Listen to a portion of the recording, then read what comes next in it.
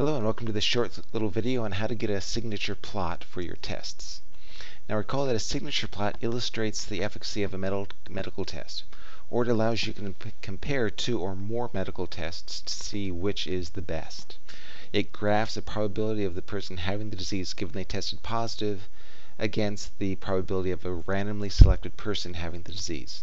And it does it for many values of P of D, and it's on the order of 1,000. Now, if you recall back to the multiple sclerosis example, it took us quite some time to calculate the probability of D given positive, and that was just for one value of probability of D. Now imagine spending that time doing it 1,000 times, and you realize that computers are actually kind of cool, because it allows us to get through this rather quickly. Nice thing is R has a function that can perform it. It makes creating the signature plots relatively easy. And that function is called Bayes.law. By now you know lowercase, uppercase, they're completely different according to R, so make sure that those are all lowercase and the dot is in the right place. Now just as we needed some information to do the calculations, R also needs that information. So we need to give R the disease prevalence and either the confusion matrix or the sensitivity and specificity.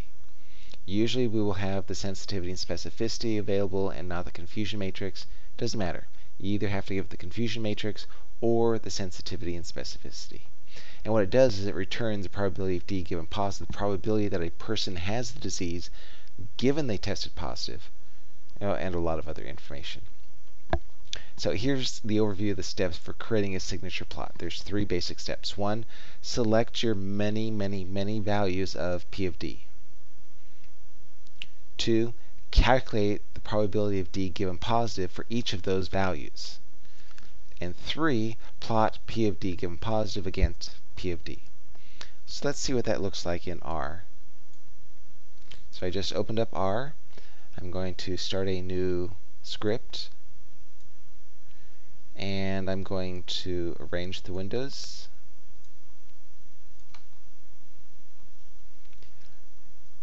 I'm going to type in some comments at the head, just so I know what the script is all about. I need to start a preamble, because I need to source a specific function. And actually, I'm not going to source this specific function. I'm going to source an entire suite of functions. And actually, this one line is going to take care of all those sourcings that you've had to do in the past.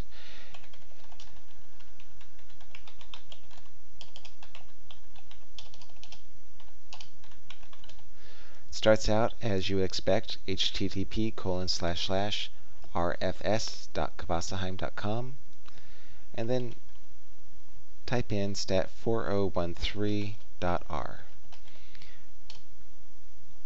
If you're in the 4053 course, you could type in stat4053.r. You'd get the same suite of functions. And let's run it. Control R.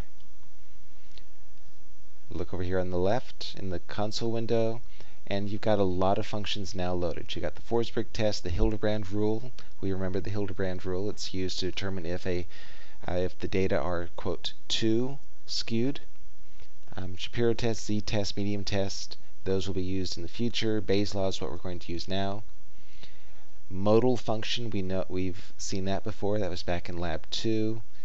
The means function gives us the ability to calculate several types of means, not just the arithmetic mean, but also the geometric and the harmonic. Normal overlay, histogram, hist B to B, another norm overlay, CV, actually up through norm overlay, those are some helpful graphics. CV is, and skew and kurtosis are some sample statistics that we can now measure. 2 libraries are being loaded, car and mass. If you get errors on this, don't worry about it at this point. If you get errors on the libraries loading, if you get something that says library not found, don't worry about it at this point. We'll deal with that in the future.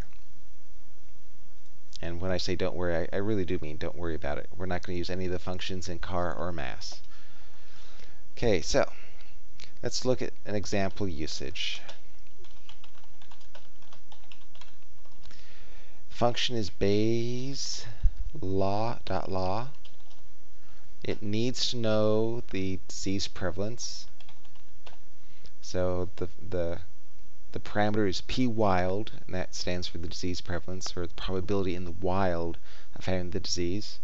And we know that for the multiple sclerosis example, that was 49 out of 100,000.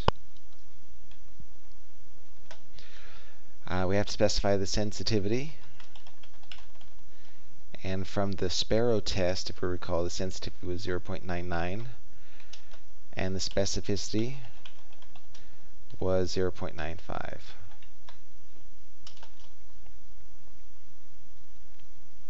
We needed that information for ourselves to calculate the probability of the disease given positive. R needs the same information. So hit Control R, and let's see what it spits back at us. We got the title of this is the Bayes' Law Calculator. It tells us the sensitivity and specificity, just so that we can double check. It also gives us the false positive rate and the false negative rate, again, so that we can double check that we got the numbers in there correctly. The disease prevalence, that's p wild, again, so that we can double check that we got the numbers in there correctly. And then probability of disease, and this is the probability of disease given a positive test. 0.009613441, which is what we got last time, if you recall. That's awesome. All that to get just one number. Now notice we didn't get just one number. We got a lot of numbers that we don't really need. Because recall that the signature plot requires us just to calculate the probability of D given positive. Here we got the probability of D given positive, and probability of D, and false negative rate, and false positive rate, and specificity, and sensitivity, and a title. So if all we need is this probability of disease given positive, then we can stick that at the end of our Bayes' law line. And let's get some more room in here. And notice that's a $ prob diseased. $ prob diseased. The P and the D are both capitalized. So now if I run this line, all I get is that number, the prob diseased number. Because really, that's all we need. Again, let's go back to the PowerPoint. We need to calculate just that prob diseased for each of those P of Ds. So that's how you use the Bayes' law function. Give it the probability of the disease in the wild, or the disease prevalence, the sensitivity, the specificity, and you get all this information. So let's create a single signature curve now. For recall, the first step was to select several values of P of D. Okay, several values, they're going to range from 0 to 1, by the way, because disease prevalence is a probability, and probabilities have to be between 0 and 1 inclusive. Now the fastest way of doing this is just to use the SEQ function. SEQ stands for sequence. It takes the minimum value in the sequence, the maximum value in the sequence, and how long you want that sequence. So right now, if I hit Control R or Command Enter, I'm going to get 1,000 values between 0 and 1 inclusive. I'm going to do that. See, got them. 1,000 values between 0 and 1 inclusive. That doesn't do me any good because I need to store that into a variable. Which variable do I need to store it into? I need to store it into a variable that represents P of D. And since this is the disease prevalence, let's go ahead and call it something like disease prevalence.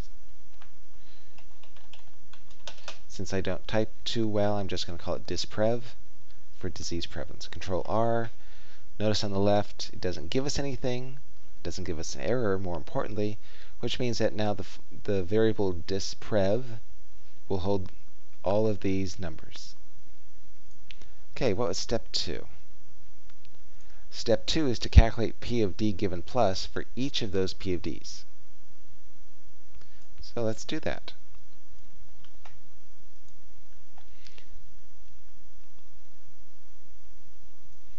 This is going to be the function Bayes' law. It takes the disease prevalence. Wait, what is the variable that holds disease prevalence? DISPREV. It requires sensitivity, or it requires that we specify the sensitivity. It doesn't require us to be sensitive. We know for the Sparrow test it's 0.99. Requires that we specify the specificity. It requires that I spell it correctly. And then since all we want is that P of D given plus, just going to tack on that $ and prob diseased. Hit Control R. If I hit Control R, this is going to give me 1,000 values. One value for every disprev value we have. Boom, 1,000 values. Having it spit out the values isn't too helpful. We're eventually going to need to plot, so we need to save this variable, or save these values into a variable. What shall we call that variable? Let's call it sick. Control R. So now disprev holds all the P of D's, sick holds all the P of D given positives, and remember step 3 is to plot the results. Rather simple. Plot P of D given plus, which is sick, against P of D, which is disprev, which means that sick is the y variable and disprev is the x variable. So plot, the x variable is disprev, y variable is sick. If I just run this, I'm going to get a lot of dots. I don't want the dots. That's lowercase l, by the way. Lowercase type equals, quote, lowercase l gives us a line. Control R to run it, and there is our signature curve.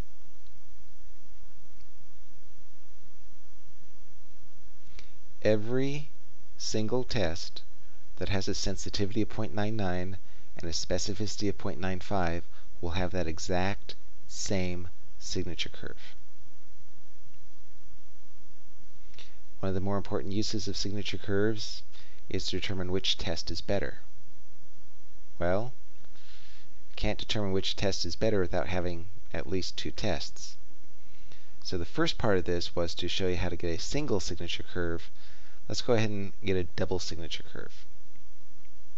We're going to compare the Sparrow test with the Hawk test. I don't know what we're going to call this second test. It's got the same steps, actually. Select several values of P of D. Going to get those same values and copy and paste because, well, we all know how I type. Step 2 is going to be the same. Calculate P of D plus, but it's going to be for 2 different tests. So this is for the Sparrow test. Instead of calling it just sick, I'm going to call it Sparrow. The Hawk test is going to be similar, except the sensitivity is going to be 0.95 and the specificity is going to be 0.99. Notice that the Sparrow, it's 0.99 and 0.95. The Hawk just switches those. So it would be kind of interesting to see which of those 2 is better. Should we put more emphasis on the specificity or on the sensitivity? And then the third step is going to just plot the results.